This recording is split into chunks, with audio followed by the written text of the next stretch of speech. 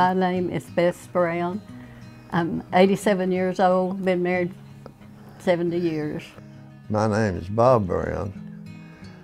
We've been married 70 years, and I'll be 90 in August the 7th. Well, we got 3 kids. Our oldest daughter died when she was a young girl, and that was a setback, but the Lord knows what He's doing. We had the 3 kids, and we have 6 grandchildren. And now we have 10 great-grandchildren that put the grandchildren in second place. Those great-grandchildren are great. We met in high school. First time I remember seeing Bess was I walked into the gym, and they was practicing basketball. And I seen this little skinny-legged girl there, and I thought, well, she don't look too bad. And so I kept talking around, and I knew one of the boys that dated her sister, and finally through him got a date with her. We had the double date. And so I guess we dated for 2 years, didn't we? Mm-hmm. Well, we slipped off and went to, I was 20 and I was out of school. Bess was still in school. We slipped off and went down to Greenback, and Justice of the Peace down there married us. Nobody didn't know it for she got pregnant. We kept it a secret till then. I brought a little old trailer and put it in my daddy and mother's backyard. It was a little bitty thing, one room thing. When we first got married, and we didn't, I don't know how to tell you. It was just a while. We got along okay. I don't know if we ever discussed divorce, have we? No. We never wanted a divorce. I never did, I know. There's been times I'm sure Bess could have kicked me out if she wanted to. But at that time, I was working on the weekends, working for night. And Bess got to taking the kids down to Faith Baptist. And so I finally got off on the weekends. And so I said, well, I better go with them.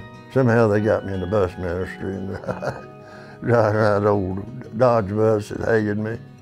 But I guess that's where we got started. Then when he moved to Victory, we got in the bus ministry down there. We had a pretty good bus down there, big bus. I remember the most load I ever had was 72 kids packed in that thing.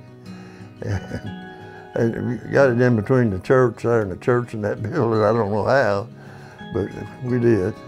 Well, at Victory, first thing I got involved with the kids ministry. I was in the nursery over 35 years, and I worked with Awana like 13 years, helped with Bible school, and then got involved with the kids, and that was my calling. I don't know what we'd do without Victory, because it's a main part of our life. We've been there so long that we feel guilty if we don't go. But Victory is a church where we want to be. We love Victory. That's home to us. I would say the young couples today needs to get in church. If you got kids, get them in church, keep them in church, and pray that they get saved. A lot of people think that the kids are not listening when you're talking or doing things. But I'll tell you a little story. Not long ago, a little girl that I had in the nursery, she wasn't 2 years old, and she saw me in the hallway there at church, and she said, "Oh, look who's here." And that just thrilled me to death. She remembered me from the nursery and me reading to her. I would say about uncoupled about marriage, put your mate first. But you put her first, your kids second, and then your church, the way we look at it. Well, I would say just follow his leadership. According to the Bible, he's the head of the house, and that's what I'm supposed to do. She don't do that, Brandon, you gotta make sure that's in there. Well, when we as a family think about Mom and Dad, Dad will be 90 and Mom will be 88, and they'll be married 70 years. There's 2 things that really stand out.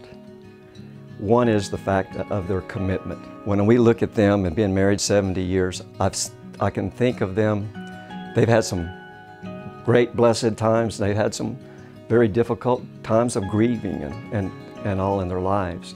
So with the ups and downs, the one thing that you could always see in their lives was their commitment.